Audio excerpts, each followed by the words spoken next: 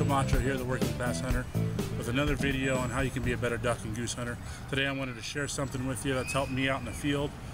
It's a free tool available to anybody. It's something I use at work all day, every day, but it's available to anybody to download. It's called Google Earth.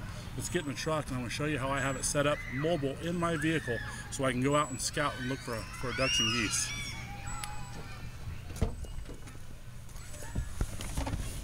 What I have is I have my trusty laptop here powered up and ready to go, connected to my phone. I have an Android phone. It's an old Android X. I've had it for a couple years. It has a tethering app on it. It's a free tethering app you can download from the Google Play Store that allows me to connect to the internet and have it on my laptop.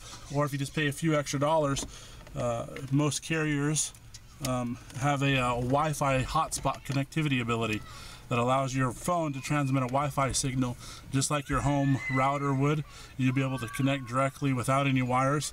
I don't want to pay that extra dollar, so I hook up a wire and it allows me to go. What I have with me also is I have a power inverter that I take with me. It's a little plug into the cigarette lighter. Single plug allows me to plug my computer right into here, give me continuous power source. Because sometimes I use more than one device.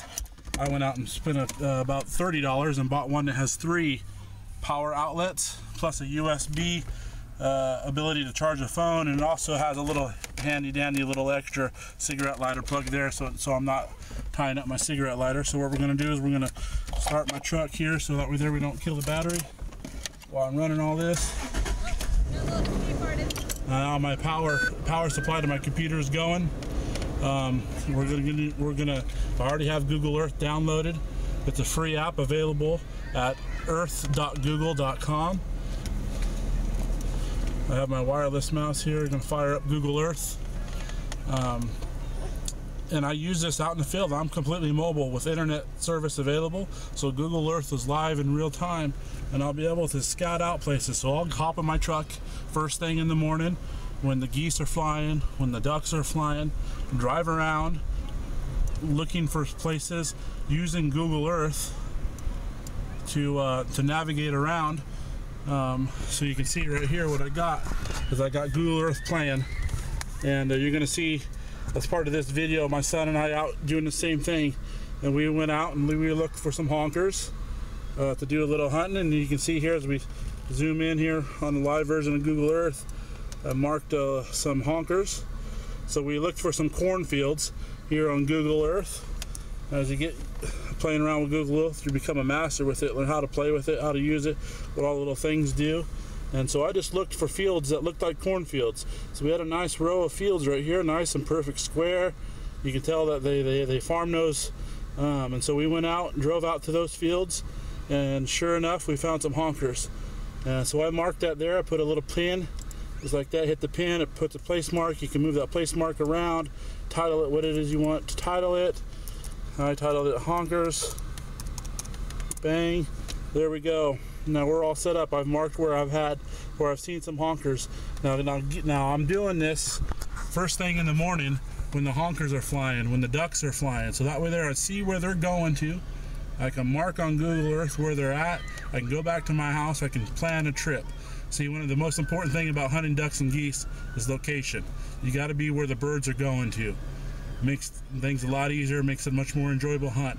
Now when I go contact that landowner, speak with them and get it all set up for me to go, those birds are going there, or have been going there, and so I'll be setting up there ready for them to come. And that's what we do. We have Google Earth completely mobile, ready to go out on our scouting trips. My son and I would go, if we're not out hunting in a blind, we're out scouting using Google Earth completely mobile. So there it is. So take a look at this video about how my son and I was using it, saw some honkers, and then we'll have an upcoming video on how we had the day on that hunt. Tell us what we found. We found 21 geese over there, and that's a lot of good stuff. Because if we couldn't find them, we would have to be finding them tomorrow night. I don't know if we will, maybe.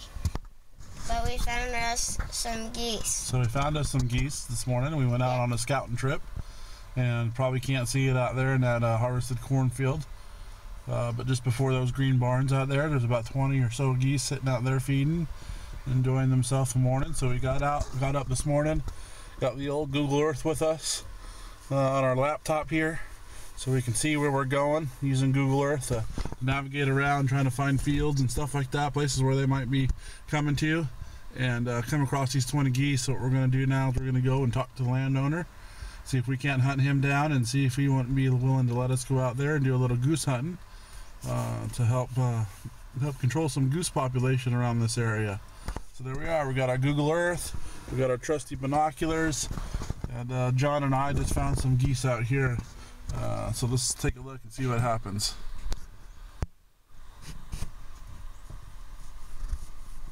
There they are, right there.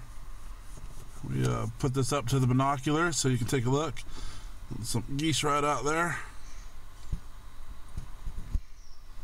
And we're gonna go talk to the landowner and see if we can't find those geese a new home in our freezer.